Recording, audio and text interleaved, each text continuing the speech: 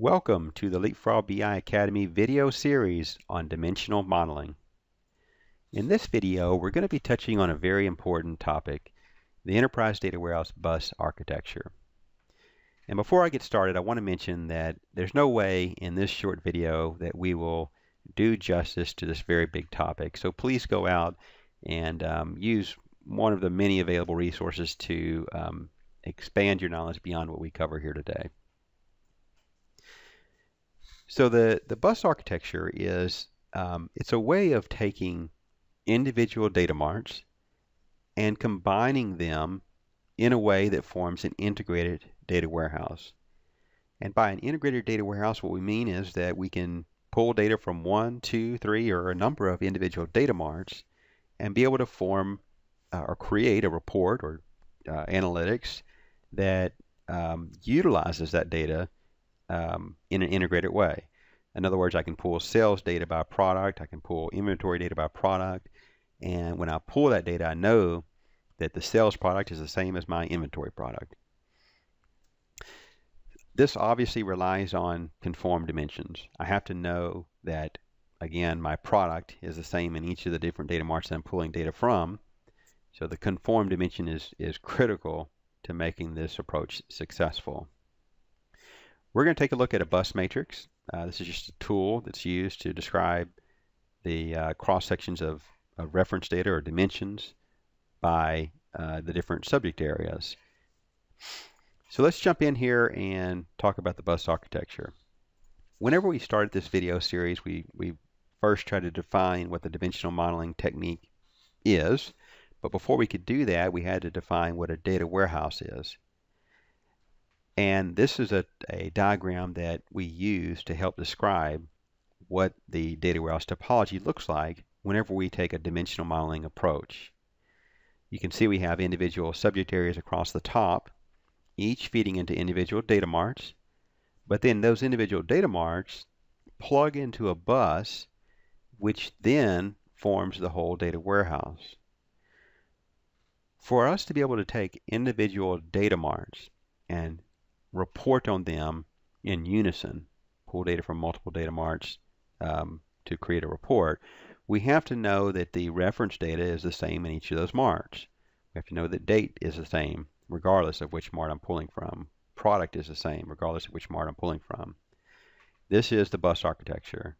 Having a way of plugging those marts into a single bus is what enables us to create an integrated data warehouse. Otherwise, we end up having individual data marts that aren't plugged into a bus, meaning they're just siloed pieces of data that know nothing about each other. When we do that, we're not too far removed from the source systems themselves, which obviously don't know anything about each other, so there is no common reference data. All right, so let's talk quickly about the bus matrix. This is a very simple diagram. On the columns, we have our dimensions, which here we have product, date, location, customer, employee, and supplier. And on the rows, we have our different subject areas, or our business processes, such as sales, weather, and inventory.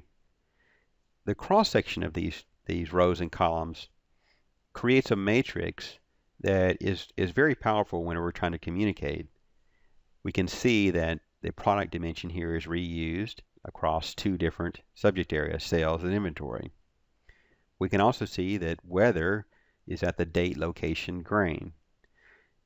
Having a simple diagram like this or a table like this helps in communicating immensely. You can just simply have this and your agile planning meetings or your technical planning meetings, whatever it might be, and very clearly see what it is that exists today or what it is you're trying to extend. So I strongly recommend utilizing the bus matrix. Whenever you have a bus matrix, you can then see how the reuse of dimensions becomes very important, such as here we have a sales fact table that's related to several different dimensions. We add another fact table. Now we're reusing our date and location dimension. We add a third fact table where we're using several of those dimensions once again.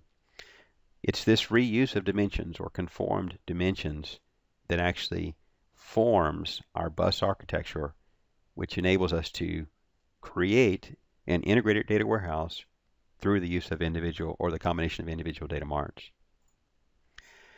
Okay, so again, this has been a very quick video. Go out and please read more on this topic, which is critical, again, to the whole bottom-up approach to data warehousing. But I do want to leave with a few topics that I believe are important. First of all, spend enough time planning. Create your bus matrix, create your data models, understand what it is the business needs before you go out and try to build a data mart even, much less the entire data warehouse. Secondly, use the bus matrix. Make that a cornerstone to your individual processes. Have the bus matrix at your planning meetings. Have the bus matrix whenever you're talking about building a new mart so that you know what's being reused and what additional dimensions need to be added, for example. Of course, always conform your dimensions. Make sure that you're not going out and creating another version of a dimension that already exists. Be sure that you're conforming. It's just a simple, it's a cornerstone of the whole approach. If you're not going to conform your dimensions, then you're really not creating a data warehouse, which is fine if that's what the goal is. But if you do want to create a data warehouse through the integration of individual data marts, then you must conform your dimensions. Of course, design to meet business needs. Don't go out and pull all data that comes from a source system just because the data exists. Make sure that you're designing your data warehouse in a way that actually meets specific business needs.